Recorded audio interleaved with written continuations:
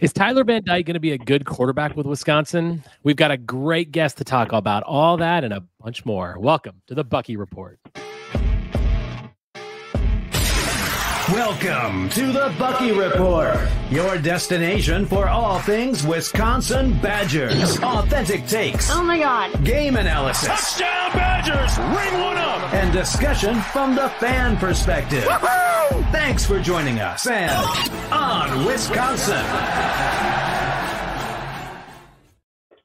Welcome into the Bucky Report. We are your hosts, Rajiv and Justin, in for our full weekend episode to talk about all things Wisconsin Badgers. We are at the Bucky Report on Twitter, YouTube, and wherever you get your podcasts. We've got a great guest for you today. If you don't follow at Guard Your Fickell on Twitter and Badger Notes, let me tell you something. You will be a lot happier in your life if you do. He puts out incredible content. Austin, Guard Your Fickell, thanks for joining us. How are you doing today? Welcome to the Bucky Report. Good. Yeah, doing great.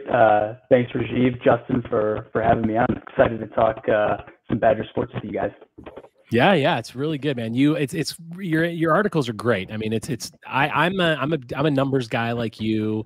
I know you were a finance guy. I'm a finance guy myself. I just think numbers are great, and you can really dig into them and get out of them. And I don't like to do all the research that you like to do, so I just like to read your stuff and then have you come on and talk about it, which is great. So that's what we're gonna do. I'm kind of the same way. But I go on intuition of what I see and kind of like it feels like it's this. Do the numbers follow it? So totally. Exactly. So Austin, let's start here a little bit. Just talk a little bit about where can people find your work. Obviously, you're on Badger Notes, but tell people where they can find you. And honestly, and how did you get into this kind of stuff? I mean, you're so into the data and analytics. Why are you so into it? Yeah. Well, first you can find my stuff right on Badger Notes, and then mainly just on Twitter is where I do a lot of posting there. Usually live tweeting the games, just kind of what I'm seeing, and then for basketball especially, post some good stuff there in the game to kind of give you a good barometer of where we're at and where the opponent's at. And that's at Guard Your Fickell on Twitter X. So that's where you can find me. How I got into sports analytics is pretty new for me. Been playing sports my whole life, but kind of read Moneyball, and it's probably like a lot of people, right? You read Moneyball.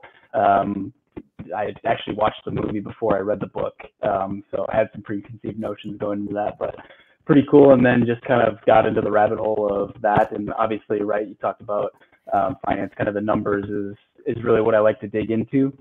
So kind of having that avenue for me was pretty great. So got into it, and I really just started doing the deep dives into it last year before the football season, which was a pretty tumultuous one.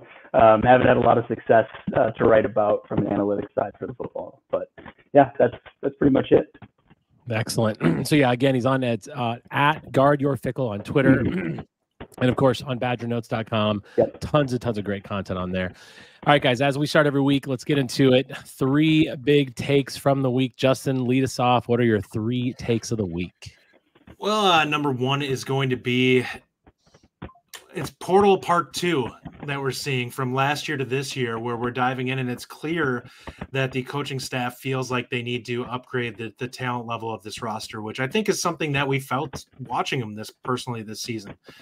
Number 2, I'm gonna jump on the volleyball one with you there and say rough end of the season for the girls. You know, they played so well all season long.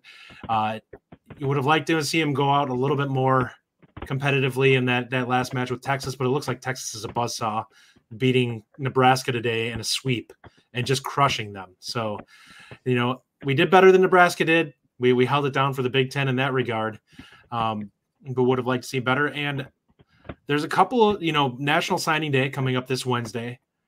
One of my Christmases, personally, getting to see what happens. I'm hopeful that we can see a Xavier Lucas signing on Wednesday, having just went to Miami. So that's my big one. Just putting it out there, Xavier, we need you. That guy, I feel like, has a chance to be a lockdown corner, honestly, at the Power 5 level. All right, Austin, 3 takes from the week. Anything you want to talk about?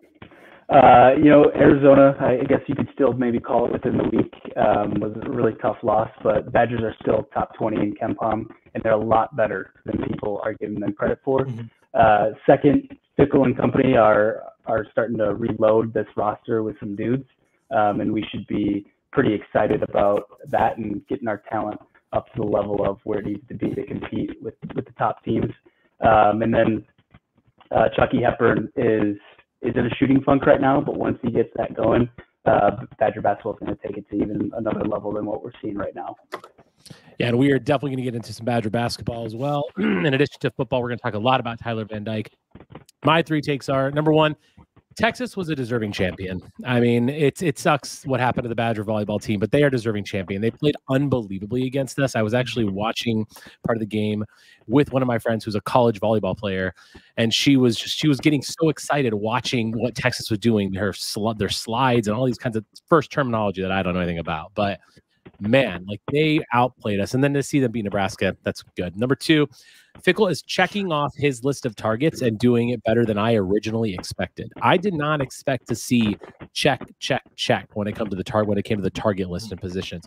And number 3, this is a bit of a big take, and it's going to be controversial, but we're going to talk about it. Connor Essegian will transfer at the end of this season. I don't see it, guys. I really don't. And we're going to get into it.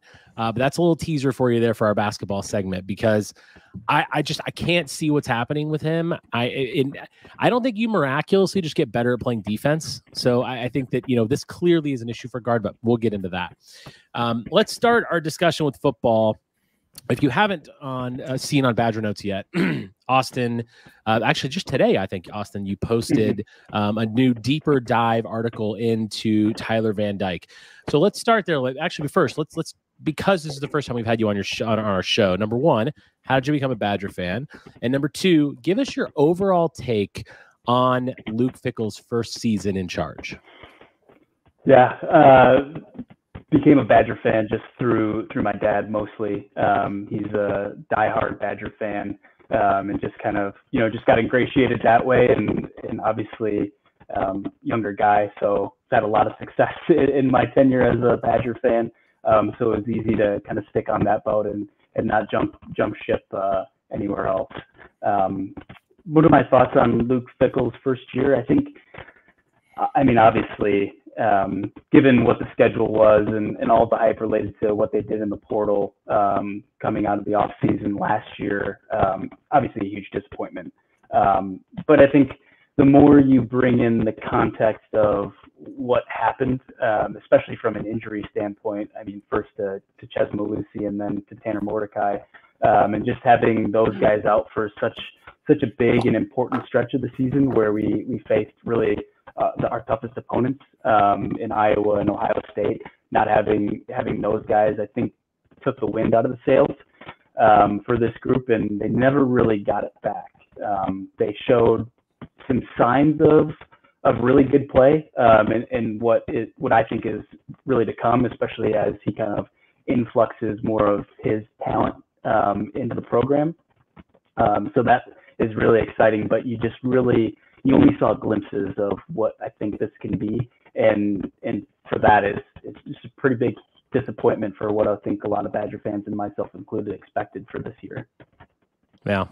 Rob, also, we are getting a little feedback from your mic, by the way, and we had a couple of comments in here about that too, so you might want to check that or maybe readjust your AirPods or something. But in the meantime, while you're doing that, Justin, we're going to talk a lot about Tyler Van Dyke when Austin gets his mics going a little bit, but let's talk about football wish list. Okay, it's holiday time, right? What's on your wish list now? What have you seen from everything that Fickell has done so far and the people that he's brought in? Obviously, we got a couple new guys, by the way. Tyrell Henry, the wide receiver out of Michigan State. That's been a nice addition. McGowan, the tight end out of LSU. What's on your wish list? What's left that we don't have yet? Well, I think right now the biggest question is they clearly need a big-bodied guy who can stretch the field. Somebody who can really push, kind of open up the offense in the middle of the field in the intermediate area for our slot guys to work a little bit more. The other part I would say is there's been discussion. There's been hints to some players that might be coming, so I don't want to get too in the weeds on it because it may influence some of the other things that are going on with the team in terms of roster building. So I'll just be vague there for right now. We'll discuss it more after Wednesday. But I think that there is a lot of things that we're looking at from that standpoint that we really truly need. The wide receiver is the first one. Defensive line, I think we cannot be understated how much we need to add to that right now. We just need some difference makers there. And I'm not sure that's something you necessarily get through the portal, but I think you can find some guys, hopefully some young guys that are looking for opportunity that maybe you can develop. And we have a big kid from Florida State that came in. For the life of me, I can't say his name. I don't want to butcher it, but he's on a visit this weekend, and if we can get him in, I think that's a good start. I believe he's 6'4", 299, so he's a guy who can play that nose guard position, or possibly a strong side defensive end in this scheme. I'm not sure how sudden he is, but if he's got some pass rush ability, we'll take all that we can get right now. I really like what we've done so far with the outside linebacker guys that we brought in. So I think there's some opportunity really from a defensive standpoint to build this. And I think, honestly, we probably still need to do some work on the offensive line, because I'm not totally sold on what's going to come back. Like, we could see a couple guys jump ship on that yet. So I'm hopeful that they know what they're working with there and are kind of just being measured in what they're looking at in terms of going after guys. But right now, I think I really like what they've done. I really like Henry. I haven't been able to weigh in on him too much, but watching some of his film, very sudden guy who looks pretty elusive. I'm not sure he's a field stretcher, but he's very quick. So he's a guy that I think will be able to do some things in the underneath stuff that I think will help us, because I do think he can play on the outside. So he's more of an intermediate guy who's quick and can do some things.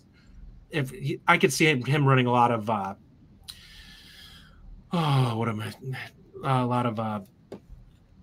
try to think here. The RPO game, I think he's going to be really beneficial with him. That, I guess, is the best way to put it. But I think that he's a nice add. He'll give us some versatility on the outside guys.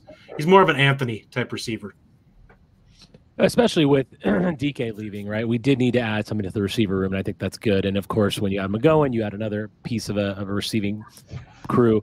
We said this on Wednesday, and I'll say it again. For me, it's just all about the lines. I mean, I'm super, super happy that we got outside linebacker at least somewhat taken care of now, and I think that's good. And we added people. Now we can still add more, but we've got to fix the lines. There's to me, I want to see the next guy coming in, an offensive lineman or a D lineman, period. Like I want multiple people at that position, because we virtually had no one backing up the O-line this season. Virtually no one, or at least no one that Fickell was ready to play. The D-line just wasn't good enough. And I mean, as a guy, by the way, I'm a Colts fan, as you all know from the helmet behind me. I watched, and it was the first Steelers game that I've actually watched fully. And Keanu Benton is so good, by the way. He's going to be such a good NFL player, and I love it. I said he'd be a multi-Pro Bowler. He's coming out. I figured that it would translate. Seeing him at that level is so cool too, because he ate our offensive linemen up, and he swallowed up like 2 or 3 of them at a time, which is great to see. But it proves the point that, once again, we have to get help on the D line. Austin, are you back with us? Yeah. How's the audio? Is it a little bit better? Much better. Yeah, much great. better. Yes. Excellent. Yeah. Sometimes, the mics can get a little crazy, but yeah. What about you, Austin? What's on your holiday wish list as far as positions that you feel like we need to attack next? Yeah. I think middle linebacker. I think we still need to get a guy there. I love what they've done with Lowry and Pius. I think those guys are exactly what we need from the outside, especially within the scheme that Tressel's got. And then I love what Allegrio is, but I'd love to have a little bit more depth at that position. I know they got 2 guys in this weekend, the Northern Iowa guy, and then the North Carolina guy. I haven't watched anything on the North Carolina guy. I saw that he was highly ranked. That's about my extent. But the Northern Iowa guy, I saw a couple of clips of him, and he moves laterally extremely well. And that's the one thing of these middle linebackers this year that just ate them up. Any change of direction, any playing in space, which is a lot of what it looks like they get asked to do. They couldn't really do it this year. So I think that's number one position to need. It seemed really indecisive too at times watching him on film. Like it was just they were always a step late, and part of that is probably a scheme change. I will agree. In Northern Iowa guy. My only question on him is how much they can bulk him up. I think you need to get him to at least what they had, at least in the 220 range. He's got to be there, or he's going to really take a beating in the middle at 20. I think it's 203. Really? And again, who knows how accurate that is at this point in time? But he is a longer, leaner guy, so he's going to have to put a little bit of weight on. Yeah, on a couple of the clips, he kind of hit the guy and stopped, and that's never a good sign.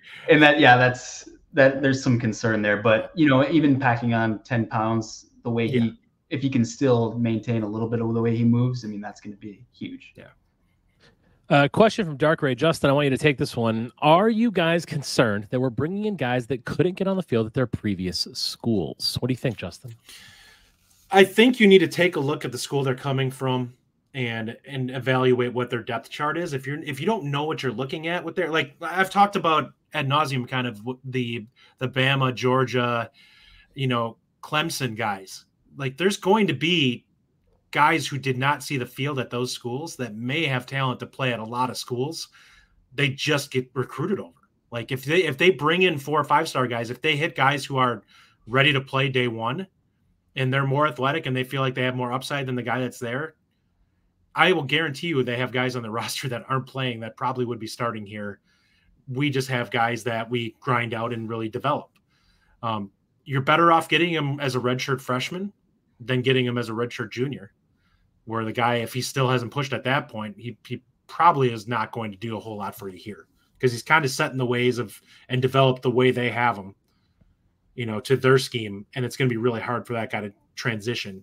Whereas the first couple seasons, he's mostly getting his body right and getting ready to play. So I think there's some legitimate guys that I think that they're bringing in that there's possibilities there with them. I agree with some of the things I've seen where people are talking about the FCS guys being All-American types and having them jump a level. I think there's legitimate something to find there. Like there's something to look at there as a scheme and finding guys who are just crushing it at that level, like Pius, who I think you bring him in, I think he has a chance to come up and be a really good player at this level with how productive he was. He clearly was, the guys were overmatched at his level with his ability. Does that mean he's going to get us 10 sacks this next year? No. But if he can get 5 or 6, that's a really nice add into that room. Yeah, well said.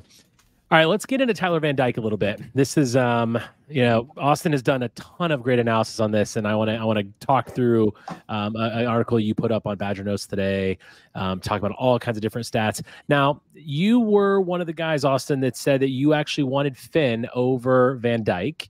Mm-hmm. Tell me why you wanted Finn over Van Dyke, and then now tell me, as you've done a deeper dive into Tyler Van Dyke, how do you feel about him? And let's talk through some of those stats that you put up.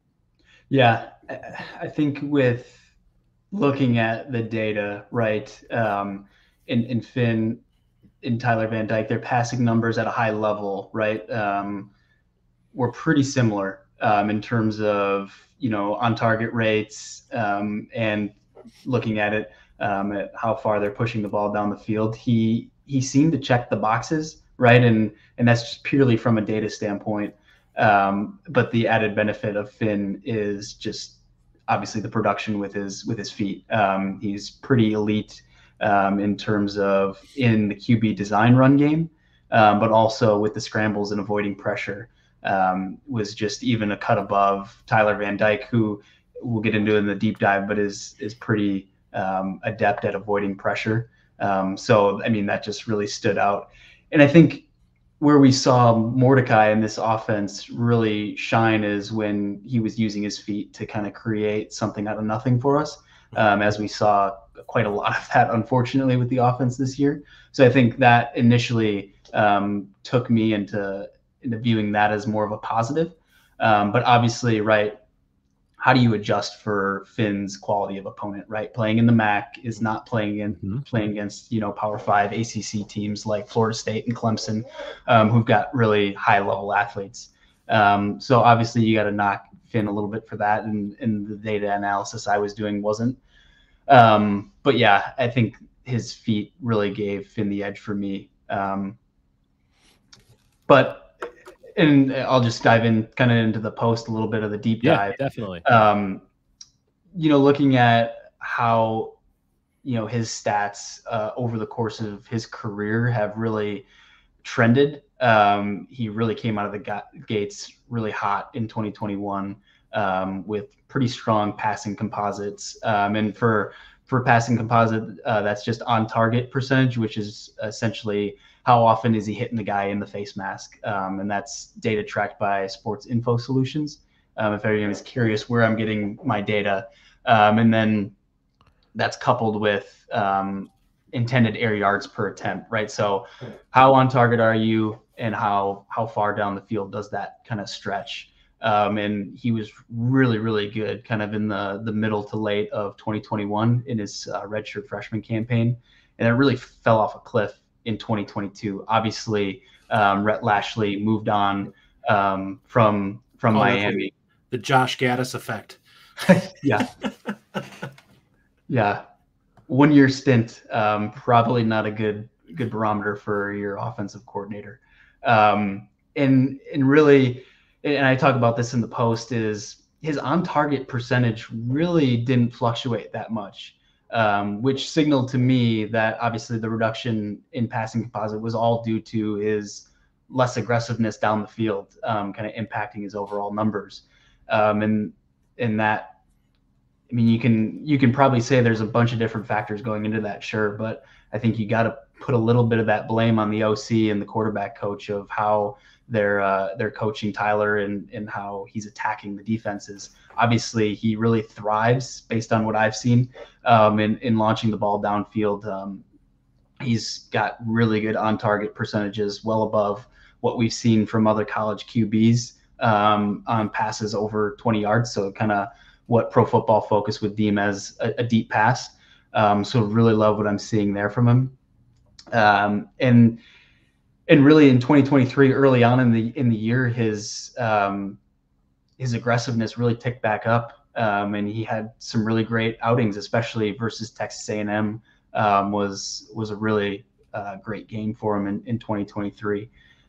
So I'd love to see his aggressiveness tick back up. And I think getting into Phil Longo's system, and really what our team lacked, and I talk about this a little bit, was Mordecai's deep ball throwing was lackluster, is probably a generous term. Yes, to throw there.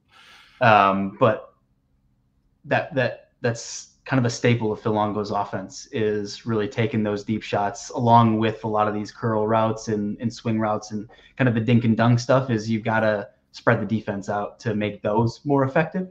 And Mordecai really struggled, 39% or 38% on target on balls over 20 yards.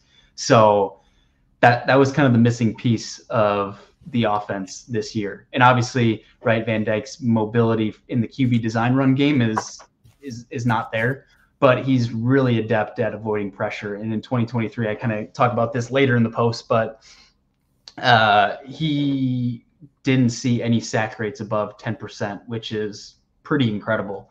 And that's not just because he was seeing any lack of pressure. I mean, Miami's offensive lines have not been great. I'm not sure they're much better than Wisconsin O-lines, or at least the perception of how our offensive lines have been in the last few years. But I think he's going to get some better protection, and hopefully he can do some great things. But the good thing I also saw with that is his ability to push the ball down the field and kind of take some shots downfield even when he's under pressure, maintained pretty strong over the course of his career. So, I mean, as you dig into the data, obviously he flashes the ceiling, right? There's a lot to look at his highs and be, wow, this guy's got some pretty great arm talent and flashes it really well. But you can't look at that without looking at 2022 and transitioning. Even in 2023, there was some highs but really lows, and a lot of that you could say is built off of going to a new OC. But he's coming to a new OC at Wisconsin too, so I think there's a lot to be excited about. But I'm pretty cautiously optimistic in that sense. Yeah. See, now that right there is why we have Gard Fickell on the show. Amazing, like just dad data stuff. It's great. Good to hear that stuff. So I want to focus in a little bit on the deep ball accuracy, Austin. That's something that anyone who watched Badger football last year knows that Mordecai was really, really bad at that. So what specific data points did you look at in regards to that specifically? And I'm looking through your article right here, right now to get an understanding of it. But you comment a lot on the deep ball accuracy, even under pressure. What specifically are you seeing and are you looking at there? Yeah, so the one that's probably a good one to look at is the air yards per attempt by passing composite of all the different pass depths. So there's a pretty tight correlation from air yards per attempt and passing composite when you look at the shorter attempts, right? So you're probably not going to have a lot of off-target throws on those little swing outs or stick concepts, really shorter throws. But the thing that I liked is there's really only a handful of games in looking at it where he has a huge drop-off in passing composite on those deep throws, which means he's got pretty strong stability in his ability to maintain accuracy down the field. And that's where it's pretty surprising when you look at his 2022 campaign of why he didn't maintain his aggressiveness downfield. Obviously, there's some concerns when you look at the INT rates, the interception rates, as he pushes the ball downfield. Those obviously spiked up a good bit in 2022. But, I mean, there's an aspect of you're going to have to take some good with the bad, and you don't want to throw the baby out with the bathwater. And his ability to push the ball downfield and kind of spread things out, it is really important for any offense. So I'm really excited to see that stuff out of him. Justin, what are some of your concerns that you have with TVD or things that you're really excited about after, just seeing more of his game and breaking it down a little bit? Well, watching him, the arm talent, like one of the biggest things that I struggled with Mordecai watching him this last year was he seemed so indecisive with his decision-making when he was in the pocket. And it drove me nuts because we saw an instant difference when they brought in Locke. And you could see how quickly he was just making his decision and getting rid of the football. And Mordecai really struggled with that. And I, without being able to see the all 22 to see what's actually happening with the receiver routes, I don't know how open guys actually were, but my gut instinct was he's just not seeing it, or he's not seeing guys until they're open. And that leads me to believe that he struggled either with the anticipation aspect of it, or our receivers just weren't getting the separation that he felt comfortable with. And that's, to me, is the biggest impact we saw from him going from SMU to here, is that I think the windows tightened a little bit and it changed how comfortable he was at letting it rip with the football.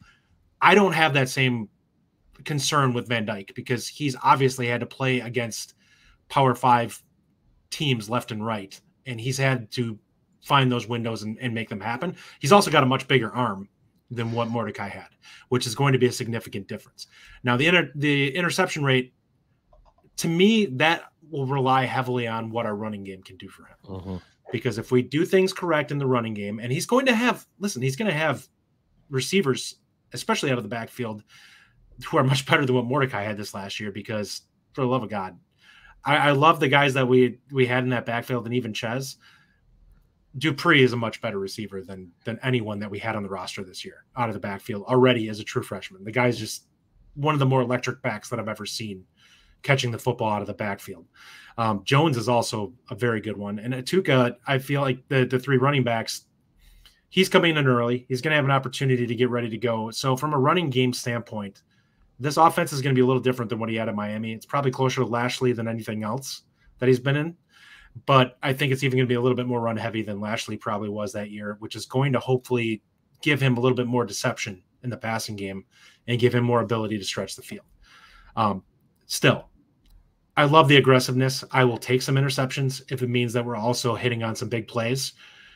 If that stat line was what we had this year in the passing game, we were probably 10-2, 11-1 as a team. Mm-hmm. Mm-hmm. I mean, look, we weren't even that. We had some real struggles this year, but yeah, you're exactly right. You add in a guy that has this kind of talent, where would we have been, right? I mean, think about that. Like, there's so many times, how many wide open receivers did Mordecai miss down the field? It's crazy. I mean, there were so many of them. You talked about the Purdue game watching DK like 3 straight times. You said they finally hit him. The third time he finally hit him on the route, but the first 2 he was wide open, nobody covering him, and it's like, gosh, yeah, that was awesome. That was the first game I went to this year, and I'm watching the receivers, watching the all-22 just gives you such a different perspective, and you can see how wide open those receivers were, and DK most definitely was. I mean, my goodness, yeah. I mean, I'm a huge fan of what I see out of this guy. I said this before. I was actually on the Van Dyke versus Finn. I was on the Van Dyke side before because I didn't really want a Matt quarterback, honestly. I wanted a guy who's played in a Power 5 conference, and I think that's what he brings you. And you know that those numbers, when we looked at Mordecai's numbers, they were at SMU, again, non-Power 5. Then you look at Van Dyke's numbers, they were at Miami. I know there's some drop-off, and I know there's some issues there, but when you look at the Longo system, specifically the Longo system and how it relies on quick, decisive decisions, and especially a lot of throws into the slant, like in the slot, like that's really important. And I want that quick decision making. And I think that with a strong arm, it really just adds that much more ability to him. Austin, what do you see as far as fitting into the Longo system specifically? Like I just mentioned, how do you feel like Van Dyke fits into everything you saw out of Longo throughout this past season? Insert Van Dyke. How much better do you think we really are, and how does he fit into the plays that we're going to see? Yeah, I think he fits in pretty well. Another aspect of the post was just kind of looking at his play action RPO ability, and obviously the more, at least from the data, right, is the more you fed him play action RPOs and kind of worked that into the passing game, he really thrived. And so what was interesting to me is when Mordecai went out and Locke stepped in, our play action and RPO game actually went down a pretty hefty percentage in usage. So I'm not sure exactly why that was with Locke, but I think Van Dyke's size, I think, allows us to work a little bit more of the slant RPO action that I don't think we saw a ton of with Mordecai, right? It was a lot of, tight end or H-back leak outs or kind of screen bubble stuff in the RPO game. And that's not traditionally what you see from a lot of, Alabama, more spread out types. It's a lot of, slant routes over the middle, putting that safety or kind of a player into conflict. And we just really didn't see that. And I wonder if that's not a lot of Mordecai and Locke's size. I mean, we saw a lot of balls batted down at the line of scrimmage, and that's a throw where you got to fit into some tight windows and work your arm angles and fit around those Big Ten offensive lines and defensive lines. And we just really didn't see a lot of that. I think we'll see a lot more of that with Van Dyke. Watching his film and some of the highlight tapes, I mean, you see a bunch of those throws. So I think he adds a little bit more of dynamic aspects into our short passing game, as well as those deep shots where he's just obviously a cut above Mordecai and what we've seen over the past few years with even, looking back at Hornibrook and Cone. Yeah. And then you would, where do you kind of, based looking at the numbers, where do you rank sort of Van Dyke? I think I saw a comment in there that you had him sort of, you didn't have the Cone and the Hornibrook numbers, but do you feel like he's close to that as far as where you're seeing him and not seeing him on the field? Yeah, based on regressing his passing composite over yards per attempt, he projects to be 7.5 yards per attempt, which would put him about a half a yard behind Hornibrook in 2017 and Cone in 2019. So definitely not 100% there, right? But that's just using prior data to predict future, right? So what does his passing composite look like in Longo's system with a more competent offensive line? And so I think there's a lot of unknowns, obviously, with projecting that type of stuff out. It's really just a wild guess, to be honest with you. I mean, there's some pretty decent correlation there, but nothing that I would say absolutely mark him down 7.5 yards per attempt. That's where he's going to be at. And if you look at over the history, and I added this into the post too, when our quarterbacks in games, when they kind of cross that 7.5 yards per attempt threshold, I think we've lost one game over the past 5 years. So that aspect of being efficient in the passing game, it doesn't need to be, crazy Michael Penix, Caleb Williams, 10 yards per attempt, just gashing you through the air. We just need some level of competent quarterback play, and we'll be just fine. Obviously, that's in the context of Jim Leonard's defense and really solid play there. Although we can talk about Jim Tressel Mike Tressel, excuse me. Mike Tressel. And what we saw from the defense last season. But I think just any sort of competent quarterback play and really being able to actually spread the field out and take some guys out of the box, because we saw a ton of cover one played against us in loaded boxes still, even though we played 85% of our possessions in 11 personnel. Right, we're trying to spread the field, but with Mordecai's inability to stretch it, we had the same problems. So I think Van Dyke in that ability, I think, is a really hidden gem in that aspect. Yeah. A few comments coming in here. John Smith says upgrading the tight end position will be huge. We got a few comments here about Mertz and where Van Dyke might come into that. Dark Ray says Nick Evers would be really good in the RPO. He should be at least used in certain packages next year. Austin, Justin and I have talked about this a lot. What's your take on Nick Evers? Do you feel like I think we all can agree he needs a place in this offense, at least somewhat. What's your take on him? Thoughts on how he can somehow get into the system and get into the offense a bit?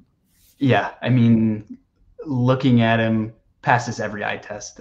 Just the raw talent jumps off the screen at you. It's unlike anything we've ever seen from a Badger quarterback. He looks even more dynamic than Russell Wilson, right? Just given his size and his top end speed, from what you see from his high school highlight film, and seen some other videos on Twitter highlighting some of his Oklahoma practice throws. I saw that come across Twitter a few weeks ago. But I always go back to Phil Longo. Whenever he was asked about him in kind of the spring, he would just go back to the knowledge equals reps. And I guess if that's what he's kind of going back to every time, that's what's holding him back. And raw talent can only do so much as you kind of continue jumping up in levels of competition, and the windows get tighter and tighter, and you can't overpower it with your raw athletic ability. And I think at this point, all we can know from what we've heard through Longo and in the media is that knowledge equals reps for Nick Evers. So I'm hoping that another offseason and another spring ball where he can kind of begin to put his study of the playbook into more reps that he wasn't getting as the third string for most of this year, third and fourth string really. And so I'm excited to see what this spring can do for him. I think it'll be a big one for him, and it'll probably tell us whether or not he's going to be able to make that jump. Obviously, with Van Dyke coming in, that may limit a little bit, but we'll see. Yeah, I find it really interesting coming off of this last season and taking a look at what these guys. It tells me the fact that we even went after Van Dyke, that they were not enamored with the QB room. So that tells me that there was nobody that they felt was like a lock to be a quality starter this next year. So it may be that they are waiting on Matoyer to be the guy after a redshirt year.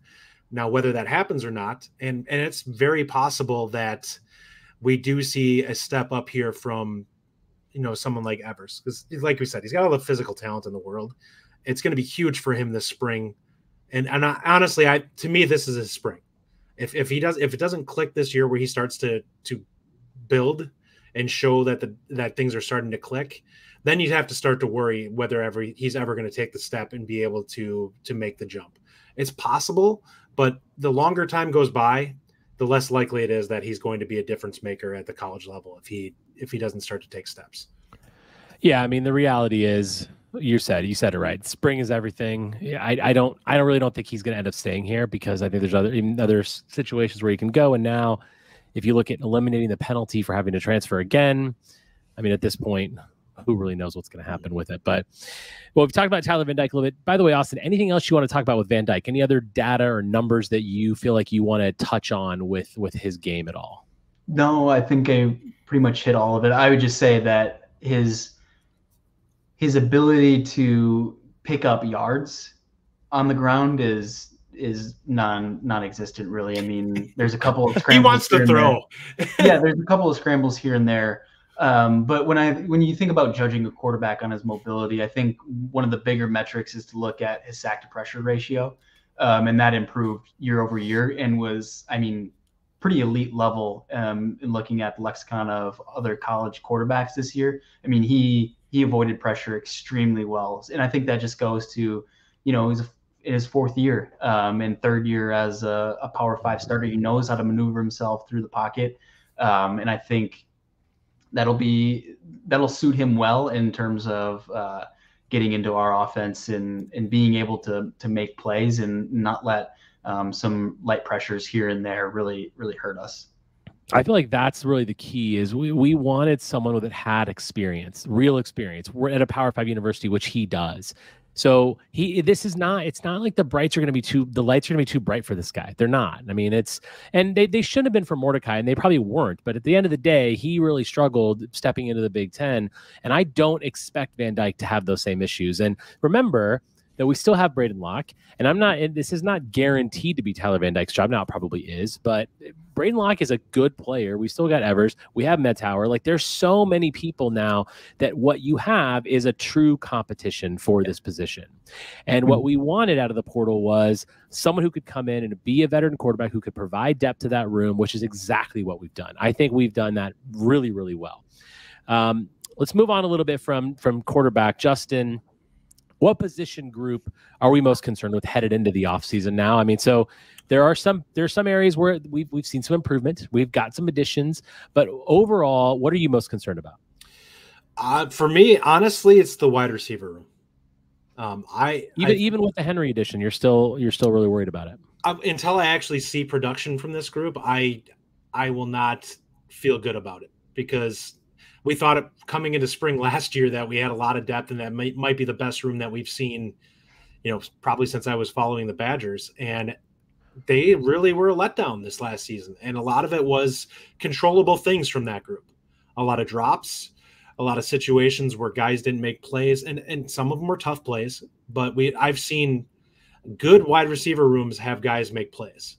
And like I said, Kansas was a team. They're my kind of, secondary team, because I love Leipold, and watching their receivers, who were guys that were probably far further down the recruiting rankings than the guys that we had in our room this last year, making crazy big time catches for that team. You start to look at it and go, well, what's missing with this group that we just can't seem to get a guy that can go out there and catch the ball? Because the drops, we had to have been one of the highest teams in the country in terms of drop rate.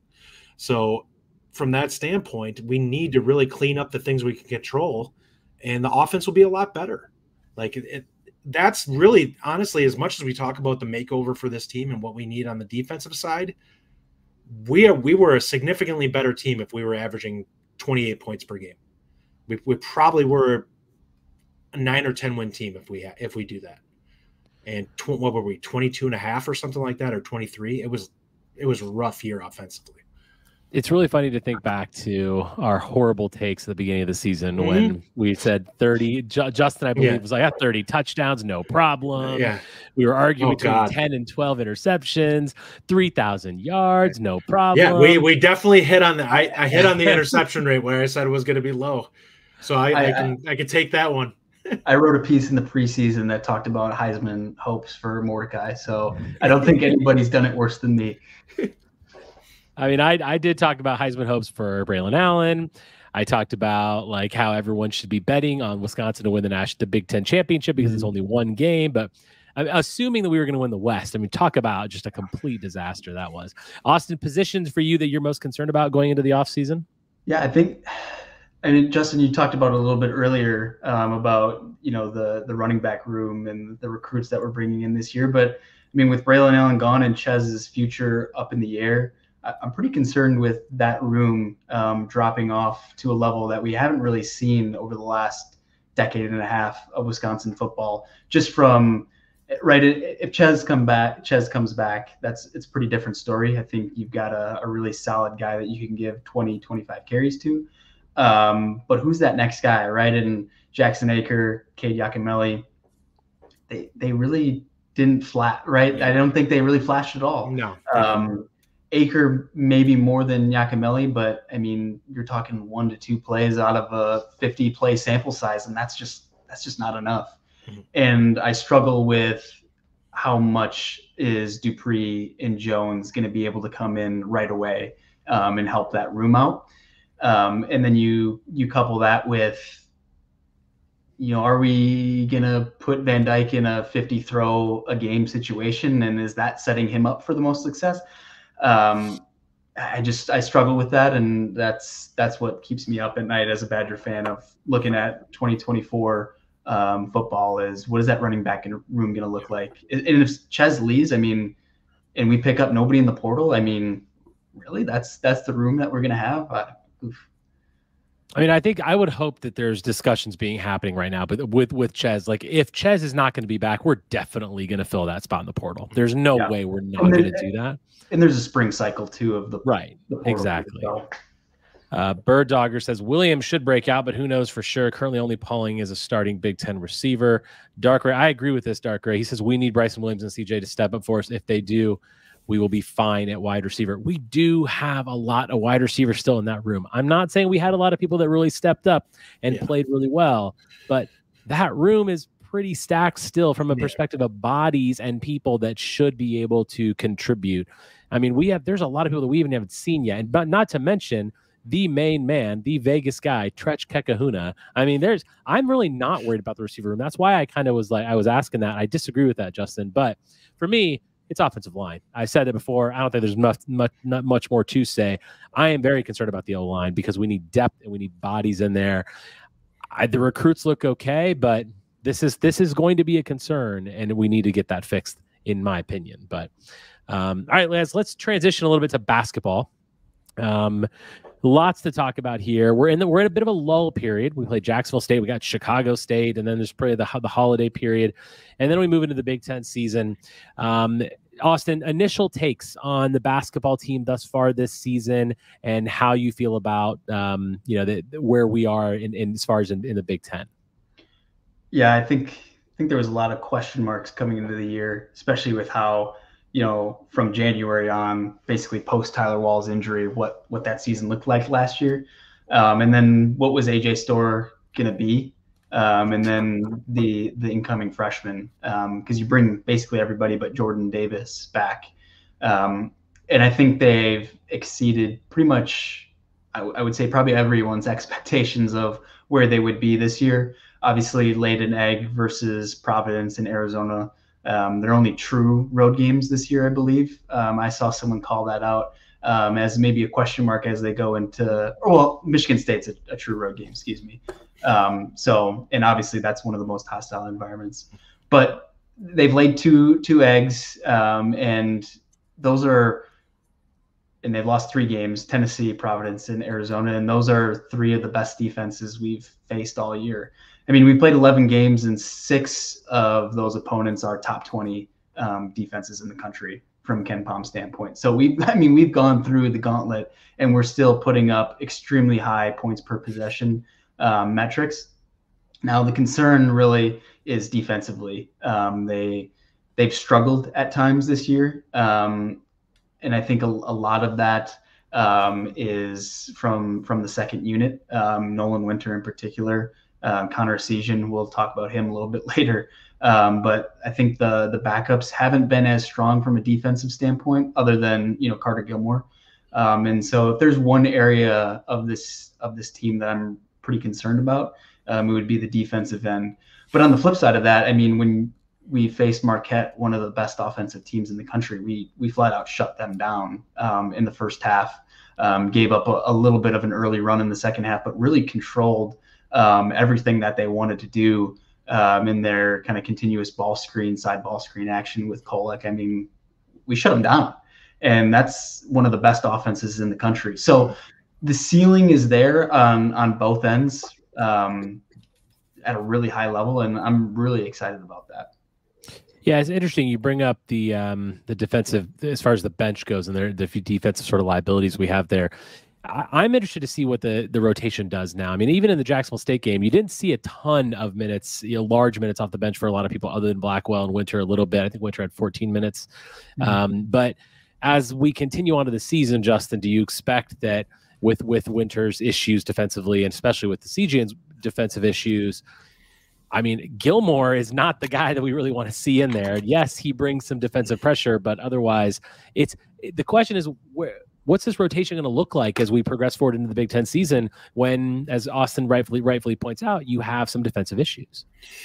Yeah, I think you have to look at it and say, when it comes to Winter, we need you to just take your lumps, and hopefully by the end of the season, it starts to click for you so that you start playing at a higher level, because he's got the body. He's going to be a guy who I think is going to learn much more than anybody else on the roster. Just being a freshman, like defensively, his rotations and everything, they will improve as the season goes on. It just might look ugly along the way. But if you want to make a run in March, he's going to have to be a guy that you can afford to rely on coming in, especially in a game if Crowell gets in foul trouble. So the goal with him is not that you're expecting him to be a high-level defender. It's, can he be adequate out there? And if he can be adequate, then that's enough. The bigger thing with him, honestly, for me right now is I want to see him start to feel a little bit more confident on the offensive end, because he's very hesitant on that side. And that's something for him where if he can start to apply a little pressure the other way, I think his confidence in his defense and everything else will take off a little bit for him. But he's very tentative right now. That's the difference. We would have thought that'd be Blackwell, far more likely given the type of hesitancy that he had as a high school player.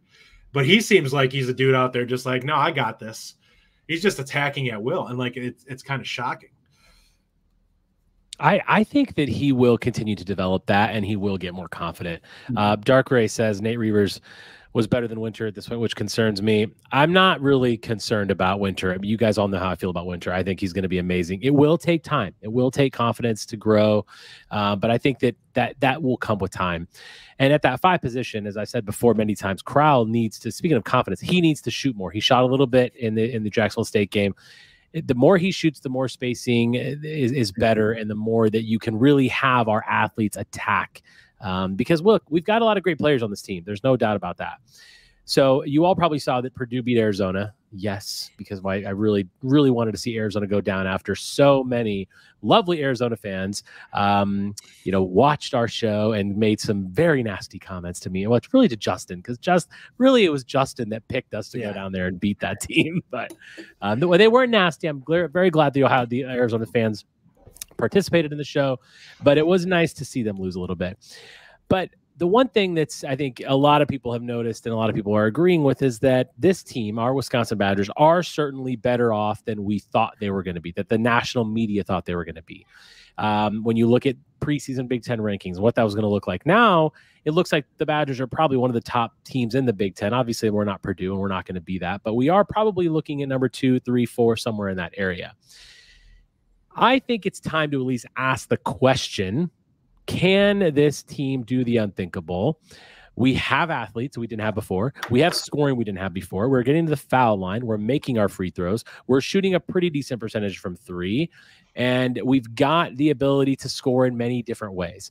Can this team go on a run, Austin, in March and potentially make it back to the promised land of the Final Four? And if so, what is it going to take for that to happen? Yeah, I was thinking about this, and I think it boils down for me to 2 things. First is Chucky's got to shoot the ball a little bit better than what he's doing right now, especially when you look at just simple catch and shoots type stuff. I mean, obviously late shot clock situations where he's coming off the pick and roll and getting some tough mid-range 2 looks. You're going to have to live with that. I'd love if he would, come off those and just shoot the 3, just from an analytics standpoint.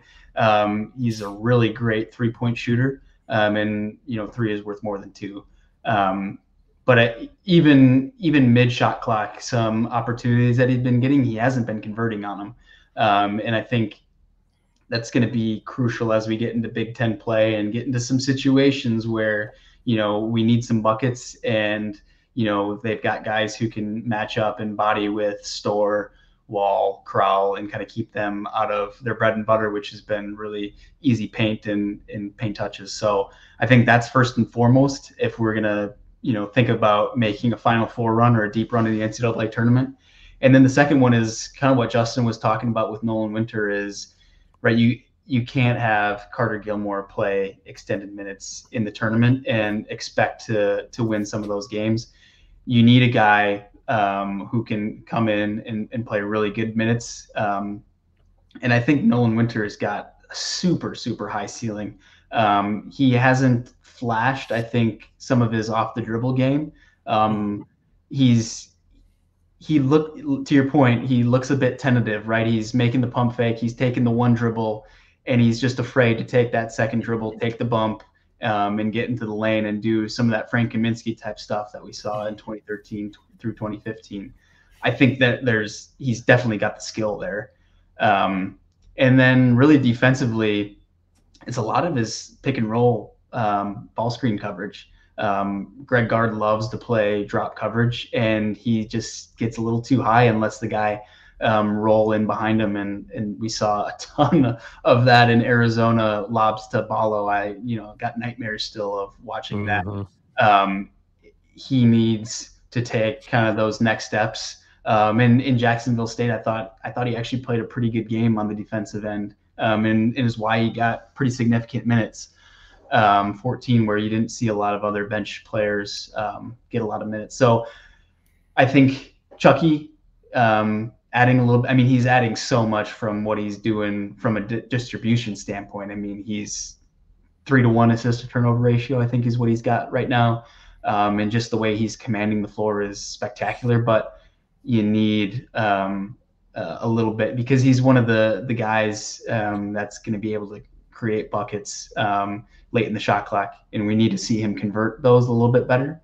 And then Nolan Winter, we just need a little bit more depth in the front court, because Carter Gilmore versus top 64 teams in the country can't play 5-on-4. Yeah, my perspective on this is a little bit different. I look at it as you need somebody who can actually carry you offensively, and I think that you need Storr to basically take off as the season goes on. He's got to be more efficient. He's got to be more aggressive in terms of attacking the rim. He's been pretty aggressive in terms of wanting to take shots, but not all of his shots have been great situational shots. And I think that he's a guy that needs to go. It's okay to get a foul and not be able to convert a dunk. Like, go up and be willing to just attack the rim, because he's capable of doing that against most of the teams that we play.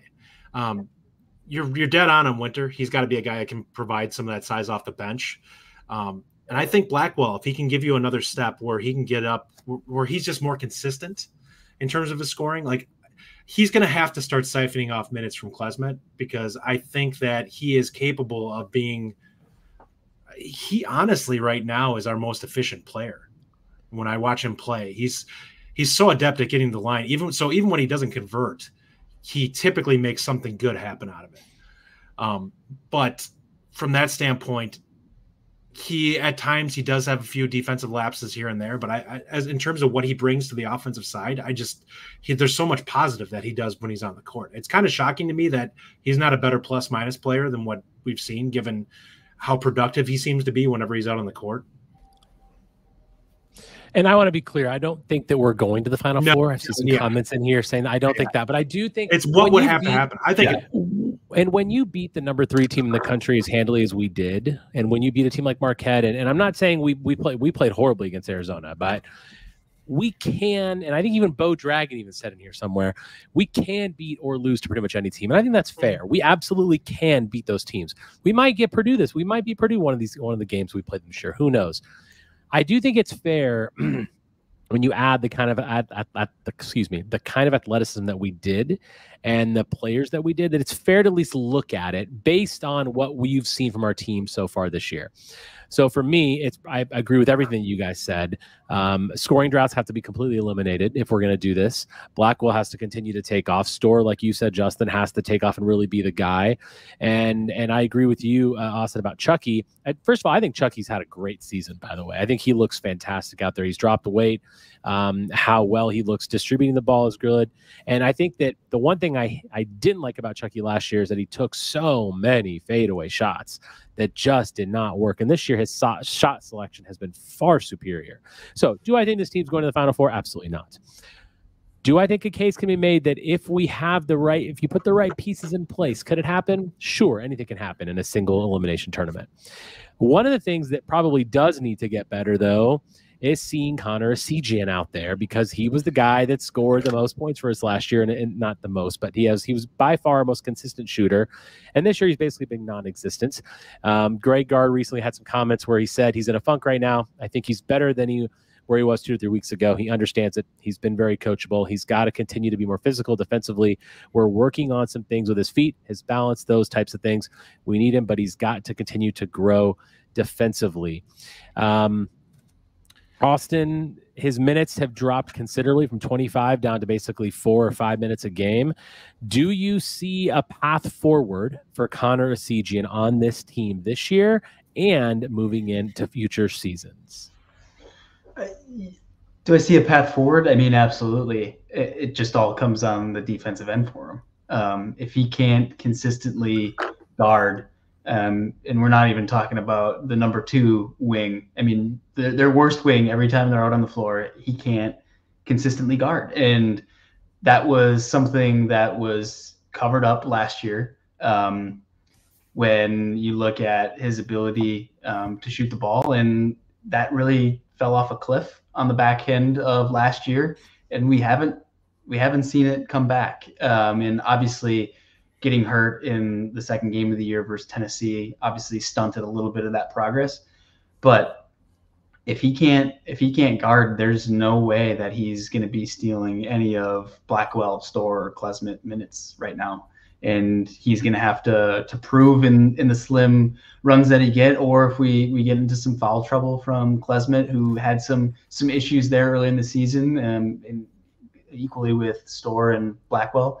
And we have to see some consistent minutes from Essegian just out of necessity, and he performs well. I think that's really the only opportunity that he's going to get, because, I mean, pushing Blackwell down for Essegian right now, I mean, that would make absolutely no sense to anybody. Right.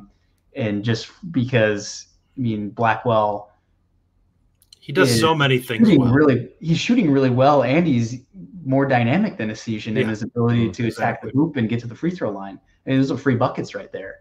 And Essegian really hasn't flashed that at all as part of his offensive game. He's really more of a sniper. So, yeah, I was going to say one more thing about the tournament run thing. And I think an underlying aspect for this particular team is it's going to be matchup dependent for them. Like, they are a team that they need the right matchups to be able to make a deep run. I think they're capable of that. If they can, you have to maximize what you can do during the regular season. If they can do that, I feel like the opportunity is there for them to be a second weekend team. And if anything that they can do beyond that, if they get hot, great. Regarding Connor. I would just say, like, anybody who's going to be more physical than us, keep them out of our of our region, right? Arizona, Purdue's, anybody who's going to match us. Just keep all the best out of our bracket, and we'll be fine. Keep them on the other side. Because you look at Marquette, I mean, we out-physical them. We match them up, and we just basically put it to them. If we can get some of those matchups, I think there's no doubt. I mean, you look at our rebounding ability, offensive and defensive. I mean, this is probably the best rebounding team we've had in the Ken Pom era. We're attacking the glass really hard. But Arizona obviously had the dudes to match up with us physically and just kept us off the old boards, and that really hampered us. Mm-hmm. Justin, what was your take on Connor? Yeah, I mean, I've seen fans really getting upset with him not playing more, and I've kind of really paid attention now when he comes out on the floor to what exactly is going on. And people are getting frustrated with this, but he is being targeted by the other team every time he hits the floor. Like they will instantly give it to the person that he's covering. And normally they get downhill on him just about every time. So I don't know what they think we're going to do when you have a guy that can be exploited to the level that he's getting exploited right now. Like he's got to find a way to fight and at least make whoever he's guarding uncomfortable. Like if you can at least get in front of them and take the drive away, I'll deal with somebody drilling threes over you if it means that you're not allowing them to get in the paint. Because right now, every time he's out there, they're just going right around him and going downhill. And that's going to lead to easy buckets. It's going to lead to free throws, get your other guys in foul trouble. And you can't have him causing Crowell to go to the bench because he's picking up a foul because you couldn't stay in front of your man. That's the type of issues that potentially he's causing right now. It's a great point. Right. I mean, look, I said it at the beginning of the show, and I'll say it again here at the end of the show. I think this is the last year we're going to see Connor play for the team because of what we have in Blackwell. And look, the other thing that's really not helping him is that he's shooting 23% from three. Like that's not helping him, right? The one thing that he's really good at is a 3-point specialist, but he's not making them when he has the chances. Now he's not taking enough. And if he was out there for 25 minutes a game, he probably would get out of that shooting funk. But at the end of the day, you're right. I think you said it perfectly. They're targeting him. They know he's on the floor. They're going to attack him. He can't play defense. He can't play there. And frankly, we've got guys coming in next year that are gonna battle for minutes as well. I just don't see how this guy really stays as part of this team going forward. I don't think he's going to be in the rotation this year, and I really, unless you have an injury or major foul trouble, which of course is going to be different. But unless that happens, I really don't see a situation where this guy has meaningful minutes the remainder of the year. I can't see it at all. Yeah, unless he absolutely catches fire. I just don't know what's going to happen. You'd have to start shooting borderline 50% the rest of the year. Do you think this is last year for our team? Blackwell's shooting. I mean, Blackwell is over 40%. I mean, and he guards and he attacks. He rebounds really well. He plays better, above average defense. So yeah. And the thing is, from a depth standpoint, if Essegian can, be a guy who comes in 7 to 8 minutes, right? I think that's probably the max of what he's going to be able to get. If he can defend and, come in and knock down, go 1 for 2 or 1 for 3 in 8 minutes of play and give us a bucket when we're struggling offensively, that's another aspect of going to push us from a NCAA tournament standpoint to go a little bit farther, right? To stop those droughts a little bit quicker. It's going to be huge, but it's all defensive for him. And like you said earlier, Rajiv, it's like you're not going to just pick up learning how to play defense over the course of a year. It's like you either got it or you don't. And unfortunately, doesn't look like he's got it. That is what it is. Austin, this has been fantastic. Gard your Fickell. He's a great follow on Twitter, Badger Notes, wherever you can find his work. Go out there and check it out. He will continue to do deep dives into analytics, and I love that kind of stuff. So thank you so much for joining us. Next week is Christmas Eve, so I don't think we're going to be doing a Sunday show next week. Justin might do something on Christmas Eve. I don't think so, but I won't. But next week, we will be doing, Ryan is going to be doing his 3rd annual giveaway show on Locked On Badgers, which I think Justin and I are going to be part of that. I've got a few gifts that I'm going to be contributing to that as well. Super, super fun. Wishing everyone a happy holiday season. Merry Christmas to all of you. Thank you so much for your early support of the Bucky Report. Justin and I have had so much fun doing this and getting guys like Austin on the show. We're going to keep doing more of that. So thank you all very much. Justin, any last words?